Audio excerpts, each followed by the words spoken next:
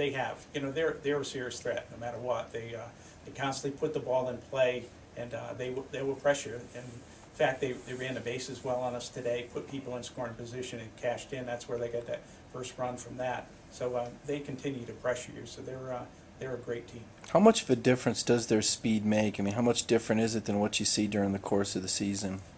Well, we rarely talk about people that are Tennessee fast, and we see it when we come here. They run the bases well, they have tremendous speed, and they put the ball in play. You know, their 1, 2, and 9 hitters are constantly pressuring you, and then they've got people that back it up with a long ball, so they've got a great balance and a great pitching staff to go along with it. But once again, I'm really proud of the way our team has developed and the way we stepped up in the Big South and won and came from behind out of the losers bracket to win there and come here and compete here. And we just we need to work on finishing games. You can get up to the 5th inning and you've got to play a complete game.